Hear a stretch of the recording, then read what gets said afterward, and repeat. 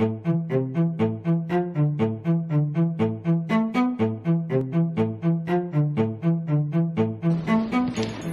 faith. Well, it has felt a bit like a journey as we come to our last session together.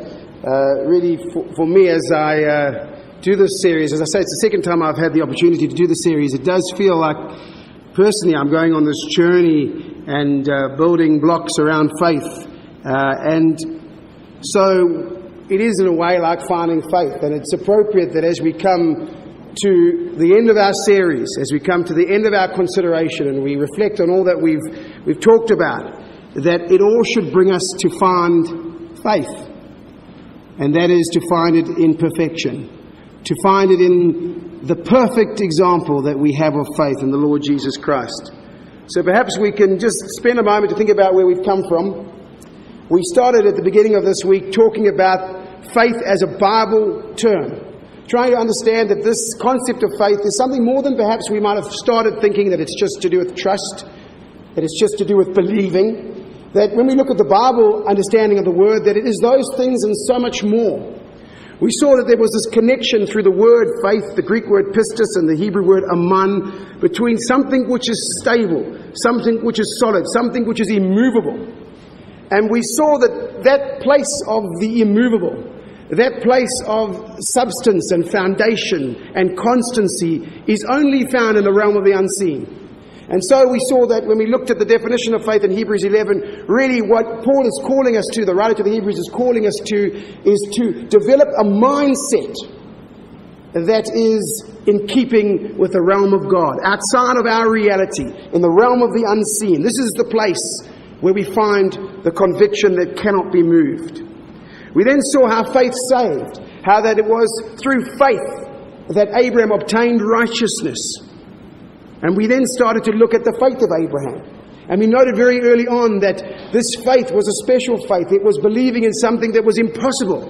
And we saw this theme of that which is impossible, that which is irrational, that which makes no sense in the natural world, is one of the very definitions of faith. We saw that Abraham's faith was ultimately in resurrection, because resurrection from a real world perspective is the ultimate impossibility. We then looked at how faith isn't just calling us to compliance, that through faith we're not just being called to be sinless, but rather we're being called to perfection. This amazing term, be ye perfect, even as my Father which is in heaven is perfect. And we see how over and over again the Word of God is calling us to perfection. And that when they saw this in the example of the rich young man, the disciples said, then who can be saved? And Jesus brings us back to faith. For by faith the things which are not possible are made possible. We were then driven in our journey for faith to that place that you cannot escape from. That place where God purifies and increases our faith. And it's been, in many ways, from the talks that I've heard from Brother Kitson and from what I've heard also from what Brother Ted has been saying, that when we come to know God, when we come to connect with God, He comes to work on us. And it is in the process of trials and testing that He works primarily first on our faith, to purify it, to make it more, to increase it, so that ultimately we might have faith that is like gold. And we talked about the qualities of that kind of faith, that quality of a faith that can be so malleable and can be so ductile that it connects for as far as we are still connected to the Father, and yet is so incorruptible. And then we looked yesterday at the way in which the fathers of faith gave us the example of what their faith was, their conviction, and how their conviction was in the resurrection. How over and over again we saw examples of men and women who displayed their faith, not through the traditional works we might have expected to see, but through the things that they did that showed that they believed that no matter what, God would bring them from death to life. What a wonderful example of true faith. So in all this, we've been driven now to talk about the Lord Jesus Christ. I'm reminded of a discussion I had some time ago with some Trinitarian friends. And we were busy doing the normal debate, which often doesn't get you anywhere, but as a by. we were discussing pre-existence. And I remember I was trying to show them the usual passages that suggest that Jesus didn't pre-exist, and they were showing me the usual ones that suggest that he did pre-exist, and I was trying to show them how their passages were being taken too literally. And so the discussion went on. And eventually, in the process, I suddenly thought of something which, you get those very seldom. You get the odd brainwave. Well, something came through, and I said to myself, you know what? Jesus couldn't have literally pre-existed, because if he had pre-existed, he couldn't have had faith. Hebrews 11 verse 1, faith is the substance of things hoped for, the evidence of things not seen. If Jesus Christ had pre-existed with God, he must have seen God, and the whole concept of him hoping if he was outside of time in some form makes no sense in reality. So I said, there, you see, how can he be a man of faith? Well, my Trinitarian friend just turned around to me and said, well, he's not. Jesus is never described as being a man of faith. Well, at the time I thought, well. And I went away that night. And I took out my Strong's Concordance. In those days we had to take out, the old physical one, did you? Some of you still got those? The physical book? Heavy things, good for exercise. Anyway, paging through, looking for faith in Jesus Christ. It was difficult because you had to look up faith and then go, all the passages.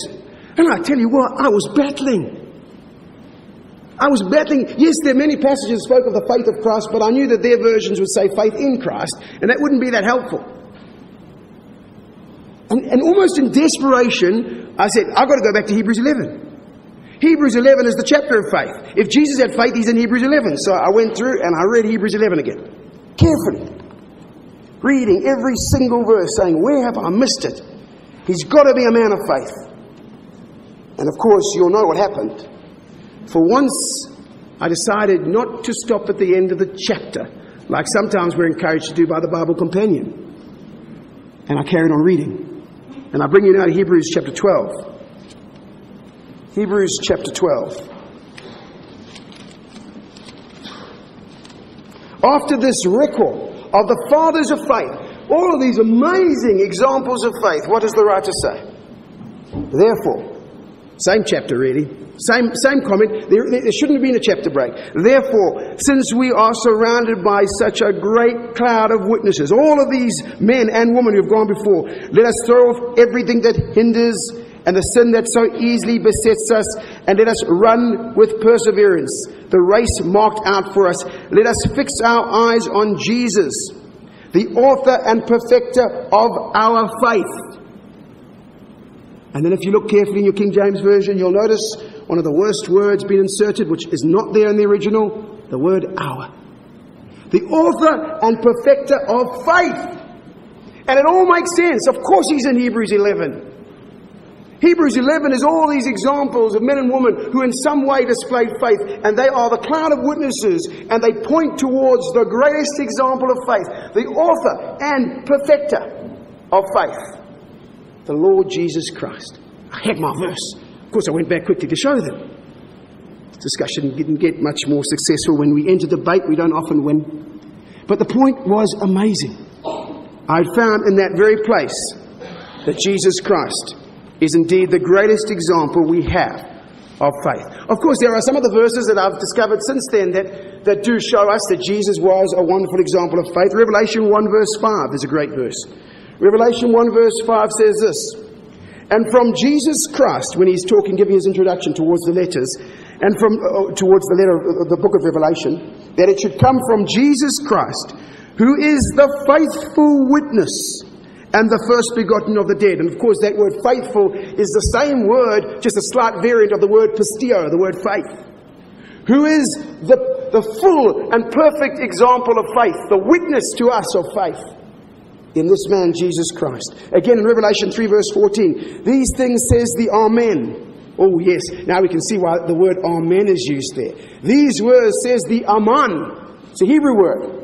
The faithful, oh there's the Greek pistio, ever had them so close together, and true witness, the beginning of the creation of God. And again Jesus is described as being the perfect example of faith. So it's fitting, isn't it, that as we come here this morning and in our final session, and many have said to me on a number of occasions, many have said to me, Are you going to start talking more, at least in some practical detail, of how we can focus on our faith? Of how we can increase our faith? If our focus is not going to be on our works and we need to increase our faith, and we've talked about how God can increase our faith through suffering and how we can respond to that in the correct way. Are there other ways? Because I'm sure we'd like to find those rather than suffering, that we can increase our faith. And so what we're going to do this morning is we're going to look at Jesus. If he's the perfecter of faith, let's look a bit at his life and see what he did and perhaps learn from the way in which he increased his faith. And then I want to spend the last part of this talk by letting Jesus tell us from his own lips what represents great faith and how we increase faith. So that's what we're going to cover in the time that lies ahead. So I want to start off by thinking about Jesus for a while. Look at these two verses.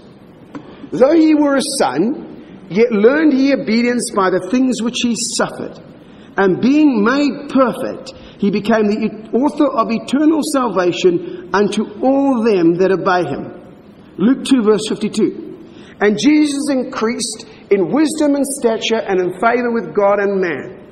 A couple of points to note there. First of all, hopefully through our discussions, you're starting to see, when we started, I said, I'm going to give you some ideas and definitions of what I think faith means. But what the Word of God does is it creates associations for you. So hopefully now as you leave here and whenever you read the word faith, certain associations are being created for you. You're going to think that when I read the word faith, perhaps I'm going to find the word impossible nearby. And I'm going to find the word perfect nearby. And I'm going to find the word suffered nearby. We start to see all of these ideas are all to do with faith. They're all linked together. And it's interesting, it's telling us in those two passages that Jesus in some way increased. Now the word increased, in fact, in the Greek actually means to drive forward, to grow, to improve. Have you ever thought of that for a moment? Jesus improving. I mean, you start off sinless, don't you? In terms of sinlessness, you can only go backwards. We talk about Jesus Christ as being sinless, and that was a huge achievement, but in a sense, that's not improvement. You can't increase in sinlessness, if you understand what I'm saying. What was Jesus increasing in? What did Jesus have to grow in? This is really something for us to mark and think about.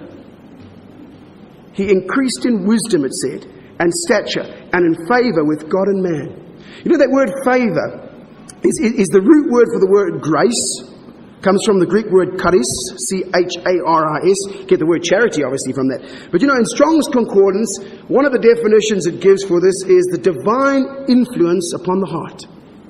The divine influence upon the heart. Well, that I think, from all that we've learned about faith, would be a wonderful description of faith. The reality of God in our heart. And it's saying to us that in some way, Jesus is increasing in the divine influence of God on his heart. The Hebrews passage is telling us that the way this was happening is through suffering. And what we've seen in Peter and James is that suffering is working on our faith. I believe if there was a way in which Jesus was increasing, it was in his faith. The reality of God became more and more in the life of Jesus. So that if we look at his life, we see almost a model for perfect increasing of faith. Something that we can say, well, because if Jesus was made perfect in faith in the beginning, we might say, well, we can't learn from that example. We've been told to increase in faith. But now if we can understand that was a process Jesus was going through, then his whole life is something that we want to model so that we could increase our faith as well. So what were the aspects of Jesus' life that helped him to increase in faith? Well, here's the first point. We've talked about faith being a foundation. Faith is that first thing. Over and over again we said, first faith. Faith has to be the foundation of all that we do, all that we develop. Well, it's interesting, isn't it, that in the life of Jesus, when we look at his life, the first thing we notice is that faith is put in place right at the beginning. Now, of course, he wouldn't have had much choice in that. This is the work of his Father. His Father knows that he needs to increase in faith. And so right at the beginning, we see that Jesus' first block or building block of faith is the influence of his parents on his life. So I want to put that down perhaps as the first of the ways in which we can increase faith. Not our own faith in this example, but as parents in this room, the foundations of faith you're establishing for your children are the most important that you can ever give. And think of so many of the great men and women of faith who obtained a good report. Moses, Samuel. Think of the influence, especially their mothers, had on their faith. And so we read this. And the angel came to Mary and said to her, "Hail, you who are highly favoured. The Lord is with you. Blessed are you among women." Wow. Mary, selected from all the multitudes of Jewish women at the time. And God must have gone through woman after woman and says, who can be the mother of my child? That she might instill faith in him and nurture that faith. And of course, we don't know that much about Mary, but what we know is when she hears this message of Gabriel, she breaks out into a song that is so spiritual that many of us have spent hours upon hours coming to grips with the wonder of her words. And they were on her lips. So God looked at this woman and said, here is a lady with a spiritual mind. Here is a woman of faith. And my child needs to increase in faith. And the best thing I can do is to start with the influence of his parents. And of course, it wasn't just the influence of his mother, but obviously also the influence of his father. His Father in heaven. His Father to whose house he went to as soon as he was able to learn from his way.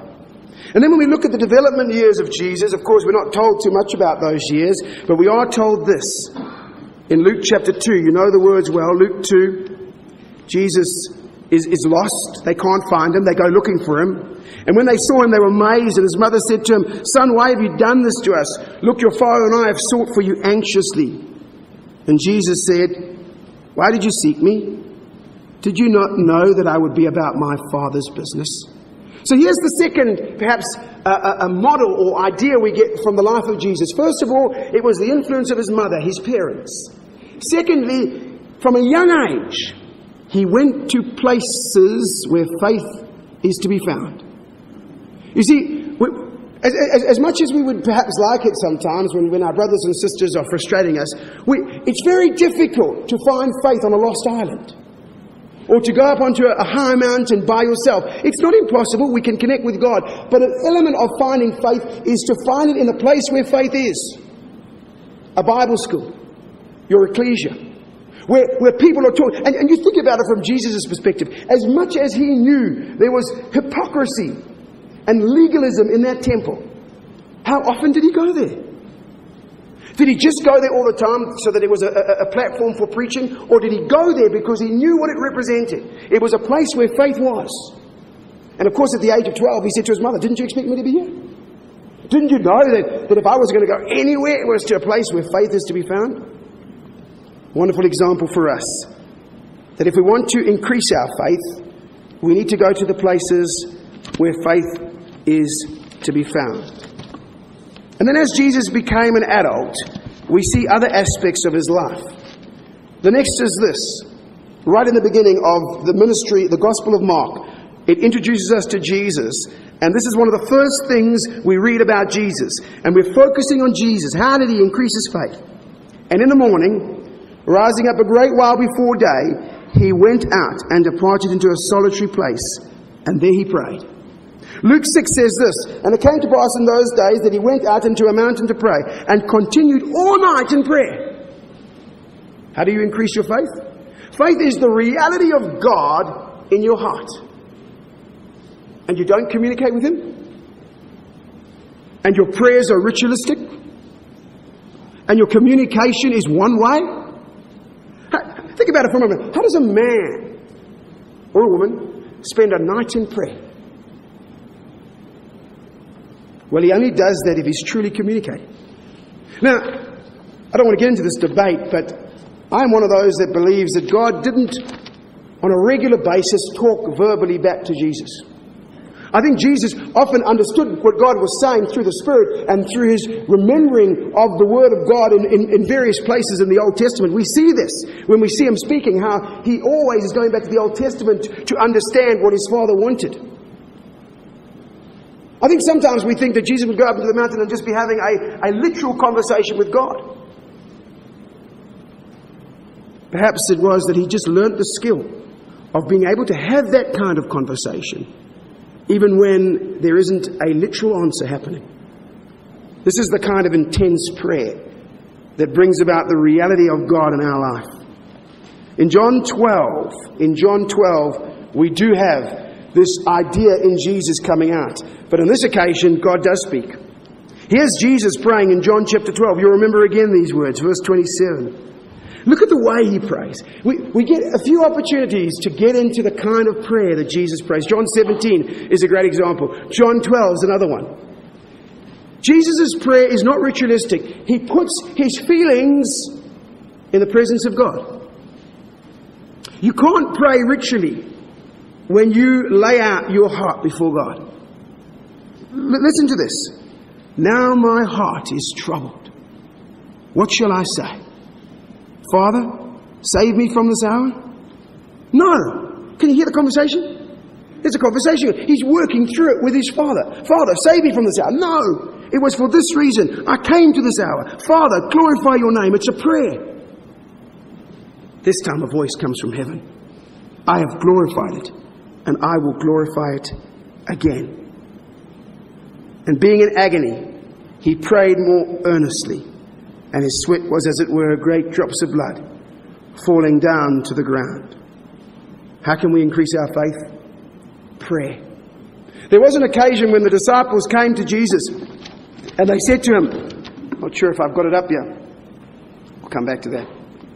They said to him, why is it that we couldn't heal this child that had demons? And Jesus said, because of your unbelief, for most certainly I tell you, if you have faith as a grain of mustard seed, you will tell this mountain, move from here to there, and it will move, and nothing will be impossible for you. But this kind doesn't go out except by prayer and fasting. So Jesus immediately links for us the fact that faith, how do we get faith? You don't have enough faith, he said. Well, the way you're going to get it is through prayer and fasting. So there's a very clear answer from Jesus. The intensity, the value of our prayers, the spirituality of your prayers, the personality, in a way, how personal are your prayers, is going to be a measure of your faith, is what I'm reading from what Jesus is telling us. And he says fasting as well. We'll come back to that in a moment. Fasting. Fasting is one of the ways we can increase faith. I wonder how that helps us with our faith. Perhaps we can come back to that a bit later. And what I did miss out is Romans 10 verse 17. We haven't referred to this passage. We often quote it, but again, how did the Lord Jesus Christ gain in that communication with his Father? Prayer is one form of communication. Of course, listening to the Father is the other. Romans says in 10 verse 17, faith comes by hearing, hearing by the word of God. We communicate with God both by our prayer and, as we know, by our reading. And so as we read, we are, if we do it in the correct manner, filled more with the thinking of God, because the Word of God contains the thinking of God. So we're seeing from these ideas the way in which Jesus in his life increased his faith. And I put some of the other ideas up there, not all of them we've gone through, but he went to places of faith. He was influenced by his mother. He focused on God's Word. He remembered the past. On a number of occasions when people came to him, he would quote the past. He would ask them to remember what happened with Abraham and various other examples. He was focused in prayer. And of course, Hebrews 12 says he constantly focused on the joy that was set before him. So if you're coming to me and you're saying, how do we increase faith? Here's the perfect example for you. The author and finisher of faith and perfecter of faith. Here he is. That's what he did. How much time do we spend doing those kind of things? Or are we just busy in the routine activity of the things of the truth? In the time that remains, I want us to come closer to Jesus. And I want us to listen to him as he answers a question that I would have wanted to answer. You know how amazing it is sometimes in the Bible? You've got a question And you've been thinking about it for a while, then suddenly you discover it was asked by somebody. And you get very excited. You know, the famous one is, people say, well, what is God's glory? Well, there it is.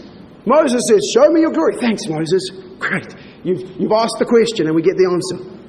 There was a time when the disciples came to Jesus and they said, increase our faith. Wow. I mean, that has got to be one of the questions. Faith brings perfection. How do we get faith? How do we increase our faith? I wonder how many of you sitting in this room right now know what Jesus' answer was to perhaps one of the most important questions he was ever asked. What did Jesus say? I mean, I want to know. Some people have said, well, you know, the question that they asked was the wrong question. Faith is not something that can be measured in quantities. I think that's incorrect. But Jesus, on a number of occasions, we're going to see this, talks about great faith and little faith. The concept of faith increasing and growing is a biblical concept. And that's not really a quantity issue. It's really a quality issue. We've been talking about purification. And that's what they were asking for. We want more faith. So let's go and have a look at where they asked this question. Luke chapter 17. Luke chapter 17. And it's amazing to see the context. The previous example where Jesus said to them, you don't have enough faith, was an example where they couldn't heal somebody. And they said, you know, we need a bit more faith so that we can do this healing. This example is a bit different. And you're going to smile when you see the context, because this is the context. Can we have one of the lights on? I'm just half blind here. That's great. Jesus said to his disciples, things that cause people to sin are bound to come, but woe to the person through whom they come.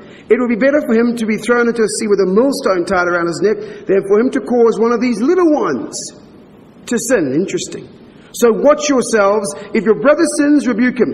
And if he repents, forgive him. If he sins against you 7 times in a day and 7 times comes back to you and says, I repent, forgive him. It's in the context of our brothers and sisters. And he's saying, you know what? All these rogues out there, they can do 7 things wrong to you, and every time they come and say, forgive you, you forgive them. Hey, and these disciples say, we need more faith. If that's what's asked of us, increase our faith to be able to do that. To be able to care for the little ones. To be able to honestly reach out to those whom in every way we think don't deserve forgiveness. Increase our faith is the question. And I guess one of the reasons why we don't know the answer is because Jesus, as usual, doesn't give the kind of answer we would like. The kind of answer I would like is the checklist. Increase our faith. Yes, like the one I gave you earlier. Well, this is how you do it. You can say more prayers, you can fast more, you can read God's Bible, and you can go to meeting. Great. Now I've got the 4. Tick, tick, tick. Thank you, God. Thank you, the Lord Jesus Christ. We've worked out how to increase our faith. He doesn't do it like that, does he? Hardly ever does. He tells 2 stories. This is the answer to the question. Mustard seed, unworthy slave. Sure must have got them thinking. Mustard seed, unworthy slave. Luke chapter 17. We need more faith. What does Jesus say? He replied, if you have faith as small as a mustard seed, you can say to this mulberry tree, be uprooted and planted in the sea, and it will obey you. Suppose one of you had a servant ploughing and looking after the sheep. Would he say to the servant, when he comes in from the field, come along now and sit down to eat? Would he not rather say, prepare my supper, get yourself ready, and wait on me while I eat and drink? After that you may eat and drink. Would he thank the servant because he did that which he was told to do? So you also, when you have done everything you were told to do, should say, we are unworthy, unprofitable servants. We have done only our duty. A mustard seed and an unworthy slave. Now, we could spend ages on those parables, but I want to just take out what I think is the essence of what Jesus was saying.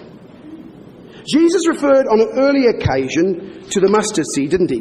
He referred to it in another parable. And we've spoken about this parable before. In fact, it's in Matthew chapter 13. If you've got a moment, you might want to just go there. Matthew 13, where Jesus refers, and I think if we're trying to understand Jesus' parables, we need to use the Spirit to interpret the Spirit. Matthew 13, verse 31, he told them another parable.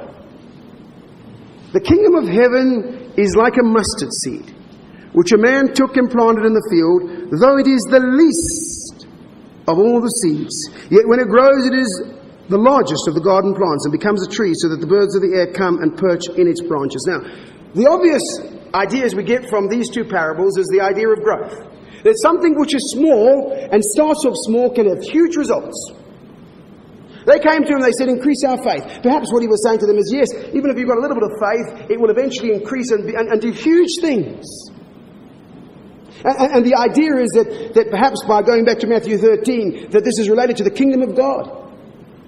And that your faith, as we've been saying, should be focused on the kingdom of God. And all of those ideas are correct. But there is something that strikes me in Jesus' answer that harmonizes with the second parable. He chooses and says, if your faith is as a mustard seed, which is the least of all the seeds. Least. The word least means insignificant. It's in fact similar to the word little ones we've just seen above. It is the insignificant thing, the mustard seed, the most insignificant of seeds. Is he perhaps describing an attitude of the heart where faith can find root? You see, they wanted lots of this faith. Can you see what happens when you think you have lots of faith? Can you see where it's bringing you? It can bring you just the same place where works brings you. I've got lots of faith. I got lots of faith. You don't need lots of faith. You need faith as the least of all the seeds, mustard seed. And then he tells them the parable of the unprofitable servant. Here's a chap who's done all of this work. He seems like a great servant to have. I mean, he does everything. And when he comes home, he's worked the whole day. He doesn't sit down and say, well, now it's my turn. I've done my works. Now it's my turn for my reward. He feeds and gives drink to his master. And even when he's done that, he doesn't put up his feet and say, I've done it. He says, I'm still not worthy of what I have. He never considers himself as if it is any due of his to receive a reward. He reminds me of the slave of Exodus 21. Remember the slave? He 7th year, go free. He looks at all the gifts he's received from his master, his wife, house, everything. He says, no way. I'm not going free. My 7 years, my day may be up, but put my ear through the door. Open my ear because I am nothing without you. I mean, you can send me away. I'll leave my wife behind, my house. You've given me everything. I am nothing without you. I am an unprofitable servant. Now, brothers and sisters, I believe Jesus is teaching us in this parable. You want to increase your faith? The secret is in humility. A man will only, and a woman, learn to develop faith when they learn to empty themselves.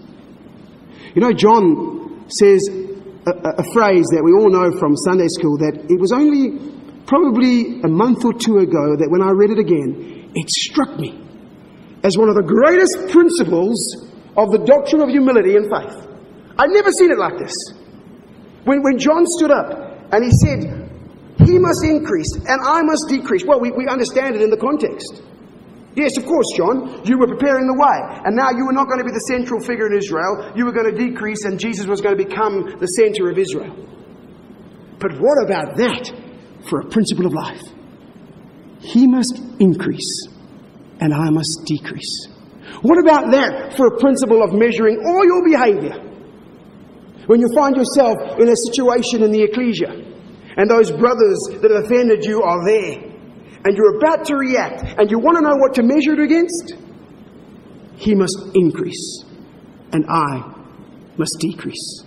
In those words is found, I believe, the secret, if you will call it, for a man who will increase in faith. For a man who will increase in the reality of God in his life. And of course, this is consistent with so many other messages. And it's consistent with the Lord Jesus Christ. Come with me to Philippians chapter 2, if you will. Philippians 2. Look at this. Because if this principle is true, then we will surely find it in the example of Jesus Christ.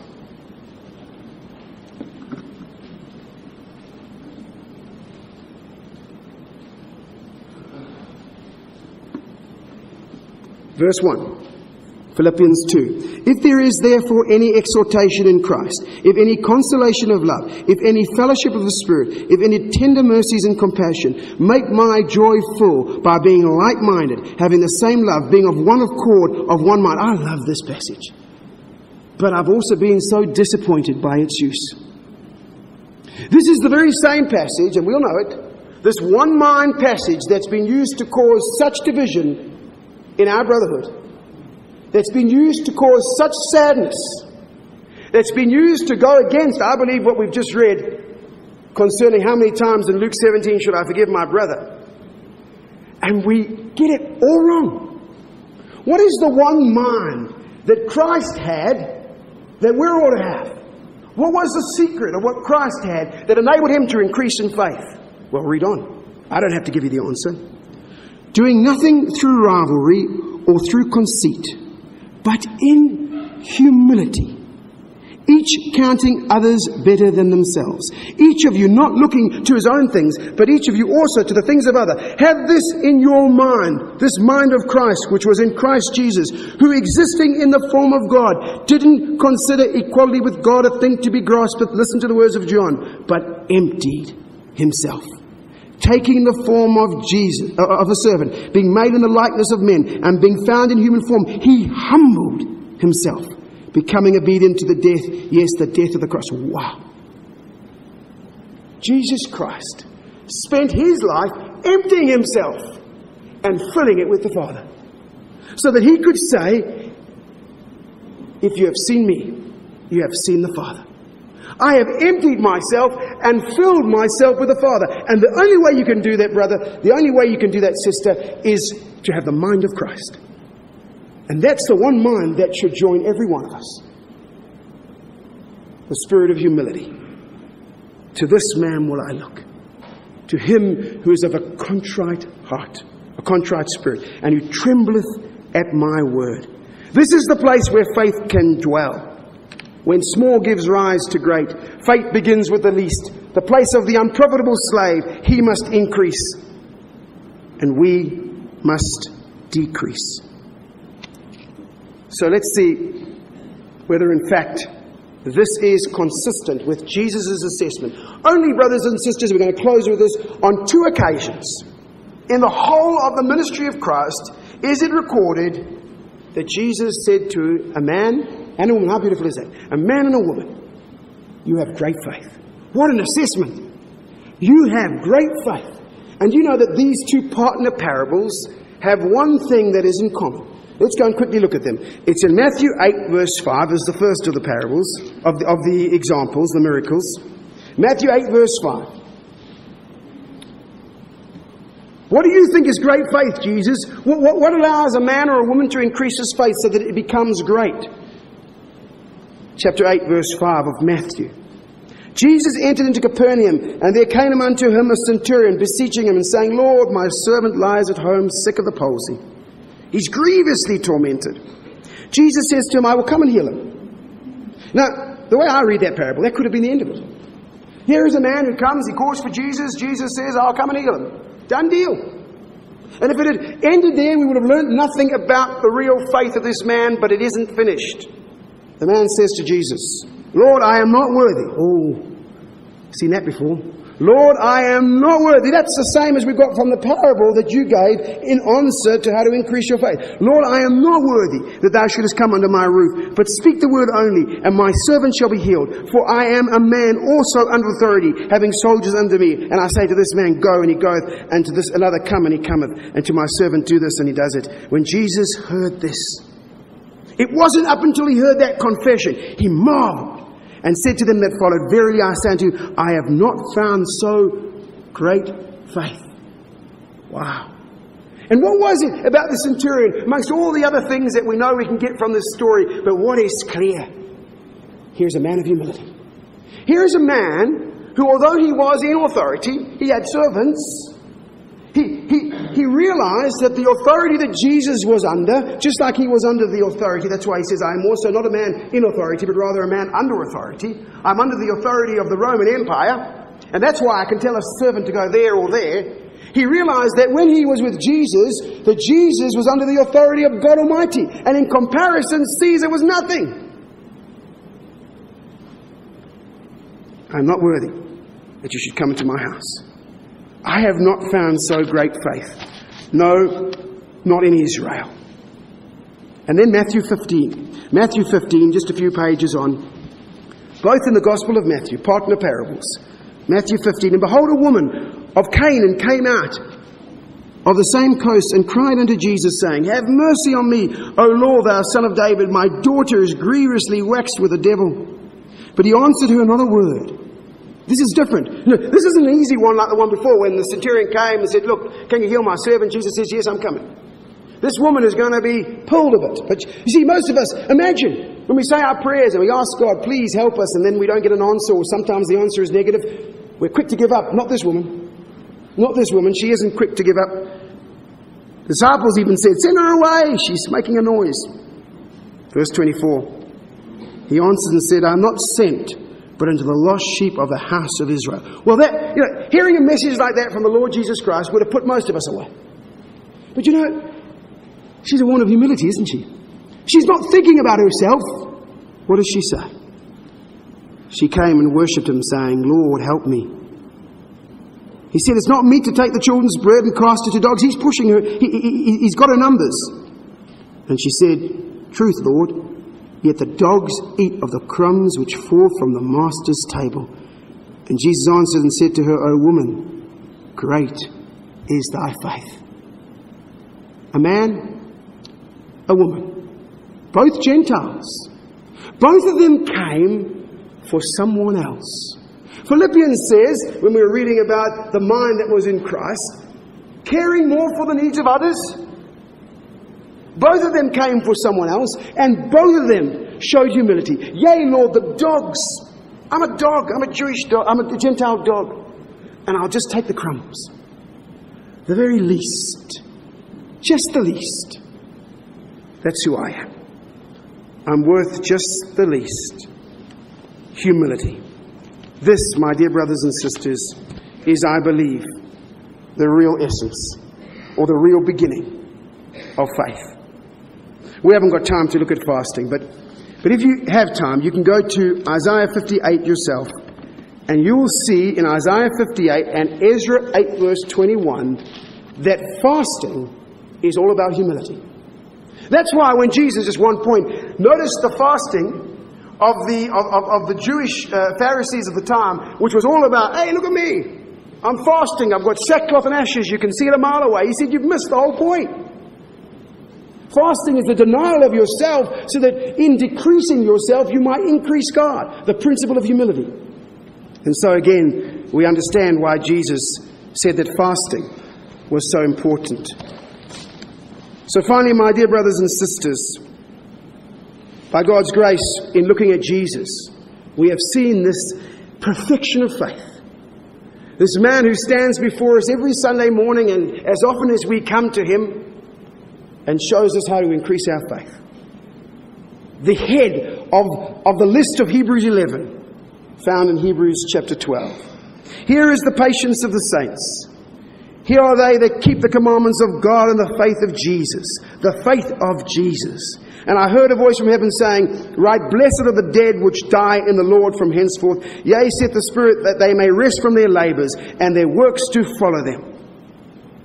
We started by saying, without faith, it is impossible to please God. I want to draw your attention just to one last passage that we all know well, but I'm hoping that through this series now, when we read the word faith, it'll have a whole bunch more meaning than just a doctrine. Galatians chapter 2. Galatians is chapter 3 rather, that we go to so often. Galatians 3. As a chapter on baptism, a chapter on the promises, a chapter that sometimes, because we see as a first principle chapter, it doesn't enter into our heart the way that it should. And here in Galatians chapter 3, faith comes up on a number of occasions. But I draw your attention just to one verse. So those who have faith. Faith. Think of all that that word means. Think of how you find it. Think of where it comes from. Think of how it gets increased. Think of that unassailable conviction. Think of how God works on it. Think of all the work that's going into that word when the writer says, if you have it, you will be blessed, along with faithful Abraham. Faithful Abraham. To be full of faith. What an amazing hope that is. And if we are, we will stand together with all of those we read about and talked about yesterday, and with the Lord Jesus Christ. And we will hear the words he heard. And the Lord said, this is my beloved Son. This is my beloved daughter, in whom I am well pleased, because he and because she is faithful. Amen.